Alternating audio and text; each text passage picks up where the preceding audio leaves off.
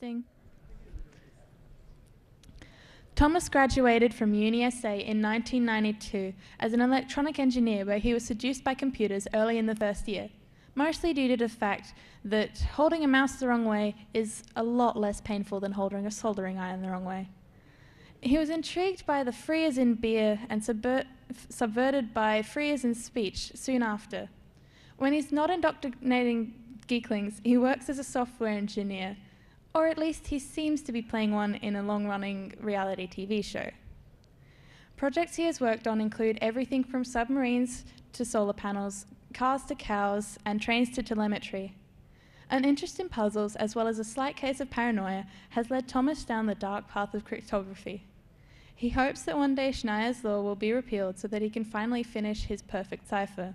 Thomas is a recovering sysadmin and my father.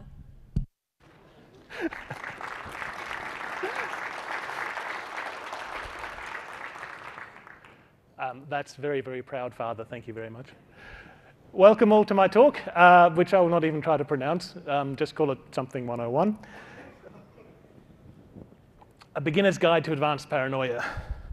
Just to start, I am not a cryptographer. I am not a lawyer.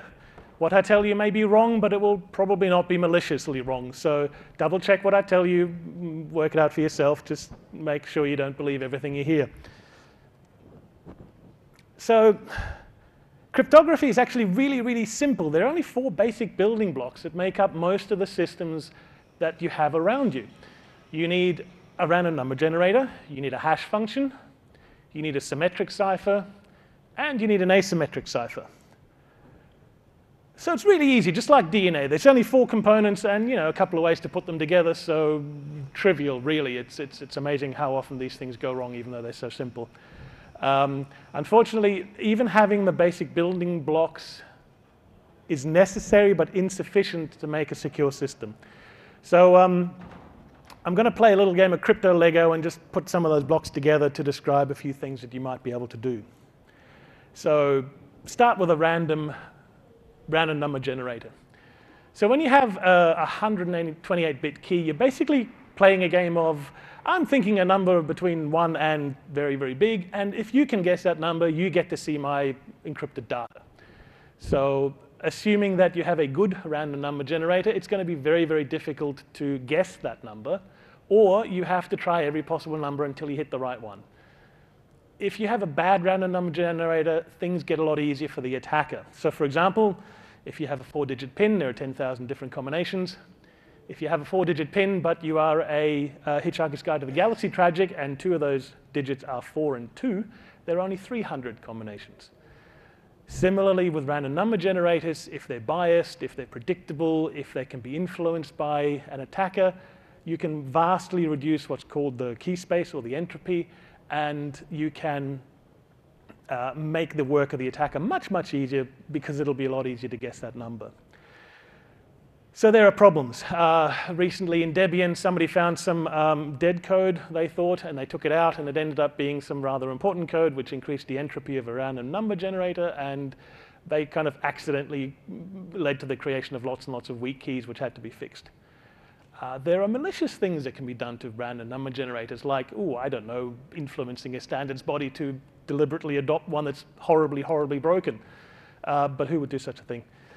And then, of course, there are, the quote down the bottom sums it up rather nicely.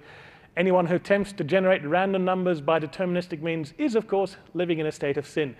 The reason we love computers is because they are massively deterministic. We know exactly what we're going to get when we put stuff in, mostly. So trying to generate a random number on a computer is actually really difficult. You're missing something called entropy. And especially when you talk about low-powered devices, battery-powered devices, things that only have a few moving parts, like every Internet of Things device ever, you run into problems with low entropy. You can't generate good randomness. If you want to solve this problem, go to a talk on later this week about the chaos key, which generates all the randomness you could possibly want. So that's the first of our blocks. Second block is a hash function. Common hash functions are MD5, which is kind of dying because it's a bit too old. The SHA series of hashes, there are others. what a hash function does is it takes an arbitrary sized chunk of data and turns it into a fixed size digest. And the idea is the output is deterministic but chaotic. That means the same input will always lead to the same output, but it's impossible to predict what that output is going to be. So the idea is if you have two blocks of data and they create the same digest, there's a really good chance that it's actually the same block of data. Excuse me. So with our hash block, if we combine that with our random block, we can do something called password hashing. So rather than storing the plain text password, you get a random number and the password, you hash the two together, and you store that hash. And that makes your password storage much, much safer. So, you know, crypto Lego, we've already combined two blocks to make something else. Hash functions are one of the building blocks of blockchains and also proof of work algorithms. So if you got both of those, then you just, you know, got Bitcoin. I believe Bitcoin's a little bit more complicated. There may be one or two other things you need, but basically that's all you need. A good hash function. Next you have the third of our blocks, the symmetric cipher. Lots and lots of examples again. ROT13, maybe not the best one to use. DES, very old, very distinguished history, but getting slightly old. The AES set of ciphers and Blowfish, Blow2, Blow3, lots of symmetric ciphers out there. They work with what's called a shared secret key. If you think of the padlock analogy or a locked box analogy, you have the same key as I do. We can both open and close the box at will. If I want to send you something, a plain text, I encrypt it with a key and turn it into a ciphertext. When I give that to you, you decrypt it with the same key, and you get back to the plain text. Very simple operation. Very simple operation, but managing those secret keys and distributing them and having enough of them is actually really, really complicated. So these things are, in practice, seldom used all by themselves. They're also block ciphers, so they work on one block at a time. And one block is typically 512 bits or something along those lines. Now, if the data you happen to have is a bit bigger than 512 bits, you're going to need to do something to be able to encrypt more than that with a block cipher. So now, a bit more crypto Lego, we take a random block to create something called an initialization vector. And we add a symmetric cipher, AES, DES, whatever. And then we use one of these combining modes, cipher blockchaining, output feedback. Google these afterwards, they're fun. And what that allows you to do is basically create a pipeline where you can shove as much data in one end as you want, and out the other side will come ciphertext. The initialization vector is critically important. It has to be there. It has to be random. It doesn't have to be secret, but it has to be random. And there is a certain software vendor that actually managed to make the same mistake twice, where they did not randomize the initialization vector and kind of destroyed their destroyed the security of their save Word document with password. Oh, did I just give away the vendor? So yeah, it's really simple to make a mistake in cryptography. And the best part is, if I make a bug in software, the software crashes, and I know I can fix it. If I make a bug in crypto, somebody else gets to find it and use it without me ever knowing about it. So that's why it's really hard to get crypto right, because you're not the one who finds the problem. Somebody else is. And you know, they're not even going to send you a thank you note. That's just rude. So our last block, the asymmetric cipher. RSA, ECC, more and more and more. Those are the two big ones. What you get there is, instead of a single key, you get key pairs, commonly known as the private key and the public key. The private key, as the name suggests, should be kept secret, and only you know that. The public key can be given to anybody and distributed freely. There's no reason to keep it secret. These two keys have really cool properties. If you encrypt something with one key, you can only decrypt it with the other key. And if you can decrypt something with one of those keys, it must have been encrypted by the other key. I'll give you a couple examples of what that means. If I have plain text and I encrypt it with a public key and turn that into ciphertext, the only person who can decrypt that ciphertext is the person who has the private key. So if I give you my public key, you encrypt some data with it and send it to me, I can decrypt it, but nobody else can, even if they have the public key. No help to them. Similarly, if I have something with my private key, if I encrypt something with my private key, or rather, if I give you something and you manage to decrypt it with my public key, then you know it must have been encrypted with my private key. So, if you remember about the hash, if I have a block of data, arbitrary size, I create a little digest from it, and I encrypt that digest, and then I give it to you. If you manage to decrypt it with my public key, you know that I created that digest. And because that digest is related to the big block of data, you know that that big block of data probably came from me or is something that I signed. So this is how signatures work. You get the thing you want to sign, you turn it into a digest, you encrypt it with your public key, and then anybody who has your private, encrypt it with your private key, anybody who has your public key can then decrypt it and verify that that is your block of data. Hilariously, I went to update my mobile phone contract, and they said, oh, we support digital signatures. And I thought, oh, cool, I've got to find out what this is like. Their idea of a digital signature is to use the mouse to write your name on the screen. Not quite the same. Okay, one problem with asymmetric cryptography is that it is actually quite slow. You're using some really fancy math with remainders and elliptic curves and all kinds of stuff. It's really quite slow. It's also a block cipher, so you only have one block of output at a time. If you want to encrypt some more, you need something called hybrid encryption. More crypto Lego. So I use a random block. I use a stream cipher, which is made up of a random block and a symmetric cipher. And I use my asymmetric cipher, and I stick those together, and I get what's called hybrid encryption. First thing I do is I generate a random number. If you remember on the slide, I'm thinking a number between 1 and 30 bazillion. I create what's called a session key. That's created, used exactly once, shouldn't ever be written down. It's just used for this session. I get the plain text, whatever size I want. I use my stream cipher and that session key, and I go and create some ciphertext from it. Then I take the session key and I encrypt it with my asymmetric cipher to become my encrypted key. Now, the bits that I send you are the ciphertext and the encrypted key. So when you receive that, you use the asymmetric cipher and the encrypted key to recover the session key, and then you use the session key and the ciphertext to recover the plain text. So now we've managed to avoid having to use really slow asymmetric cryptography all the time. We've managed to avoid having to pre-share a secret key.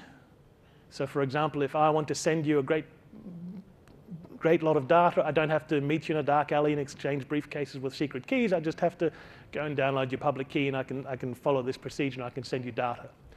This is really handy.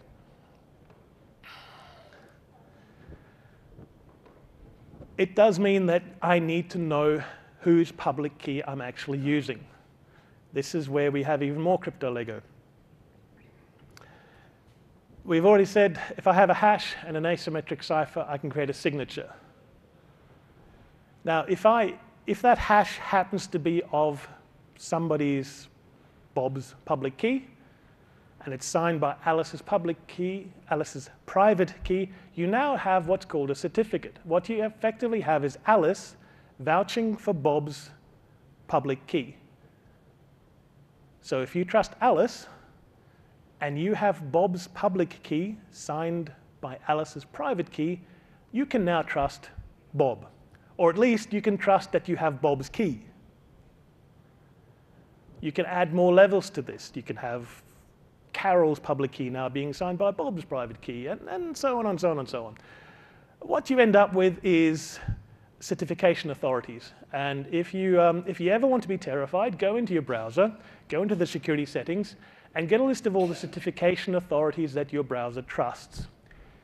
Each one of those is a catastrophic point of failure in your internet security. Any one of those can pretty much sign any certificate and make any HTTPS session in your browser look legitimate. So if you happen to trust the Albanian post office with your life and your life savings, that's fine. If not, you might want to go and edit out go to that list and weed out some of the ones you're not so sure about.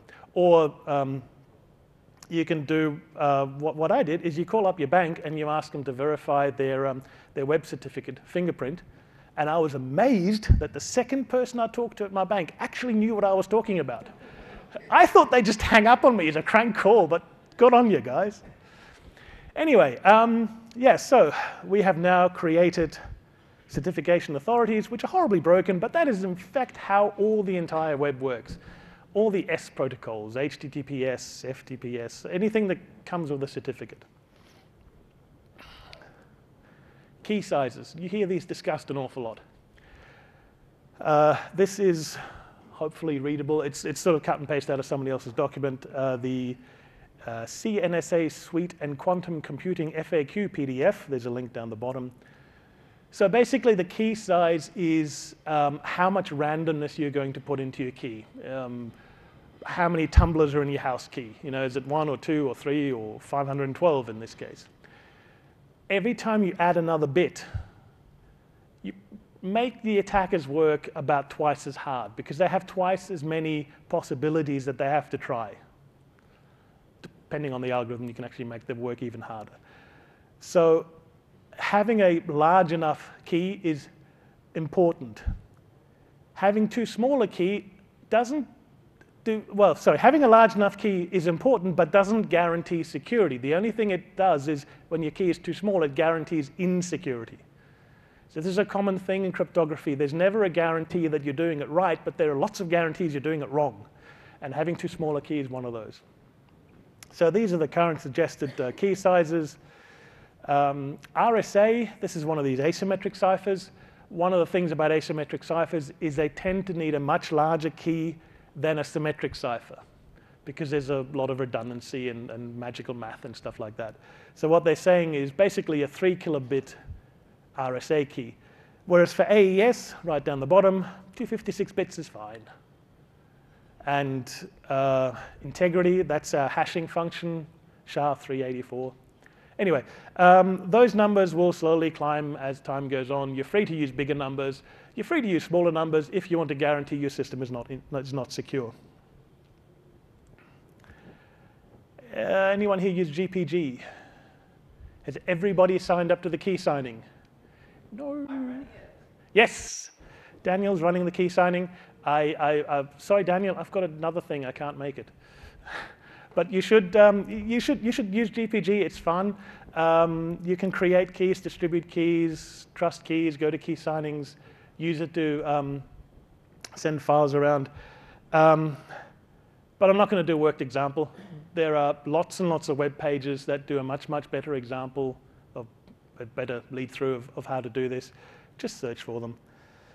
Also, GPG is non-trivial to set up because you have to integrate it with your mail client and you have to get it all working, and then you change your mail client and it's all broken again. Personally, my recommendation would be if you want to just communicate with somebody, use something with encryption built in like Signal. If you want to do backups, data at rest kind of stuff, GPG, fantastic, nice and easy to use. Integrating it with your mail client in order to send emails is something beyond me, not beyond many of you, I'm sure, but it's not something I've ever bothered doing too much. It also means that your cryptographic GPG security critical thing now inherits all the bugs of your mail client, which I'm not entirely happy about. Obligatory XKCD cartoon. Now that you have encryption, of course, this is what will happen.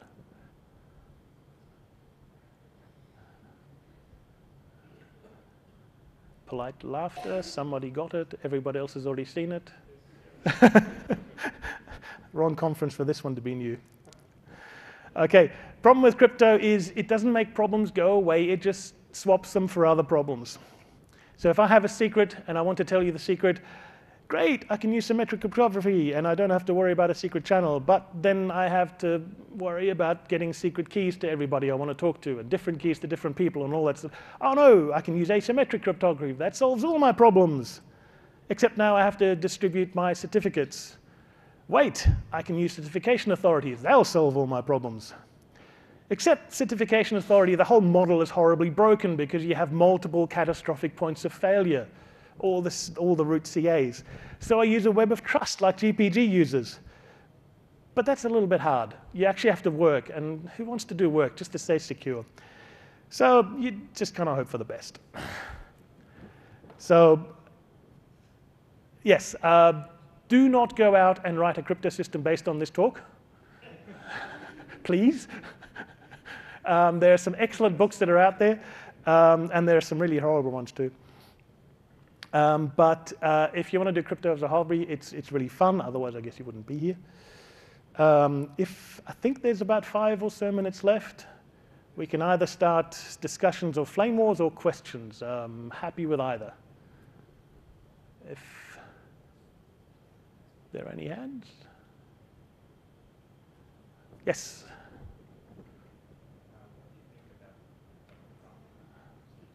What do you think about the mail pile project? Have you heard about the mail pile? Okay, the question is, have I heard about the mail pile project? The answer is no. And the other question was, what do I think of it? And I think it has to do with mail, but beyond that, I don't know. Yeah, it's a project that provides a web client, a web interface as a web client to make GPG and email much more user-friendly. Okay. So yeah. Okay, so I don't know this project. I don't know what they're doing, but generally when it's a web client, you're downloading code from somebody else. So unless you really, really trust them and everybody in the middle and the horribly broken certificate authority that makes you trust them, and your JavaScript interpreter and all the other tabs that may be breaking into your thing and your browser and your everything else, fine, yeah, no, it's no problem at all.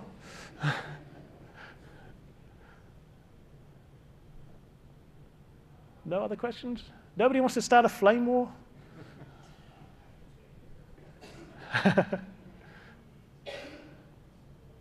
Ah, must have been a really good talk. There are no questions left. Okay.